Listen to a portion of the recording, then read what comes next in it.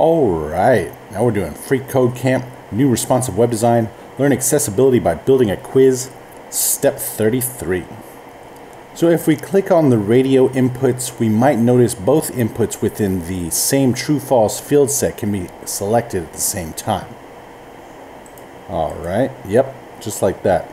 So we're going to group the relevant inputs together such that only one input from a pair can be selected at a time. Alright. So for this one, we're going to need to go back to registration, the registration form project, because that's where the info is for this. Let's come over here to 63 and open up the index, come down here. We're going to be looking for the business and the personal right here. And so we've already got an ID on ours. We've already got the type.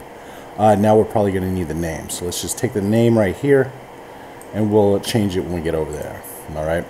So right after this true, we'll put this right here. All right. And then we'll do it after the false. And then we'll do it after the true.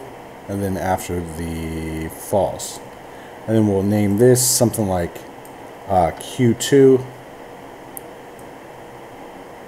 Q2. And then we'll call this Q1. Q1. Q1. Alright. Now let's see what happens. Good, good, good, good. Alright. Let's check it. And submit it. Alright. Now we're on to step 34, and we'll see you next time.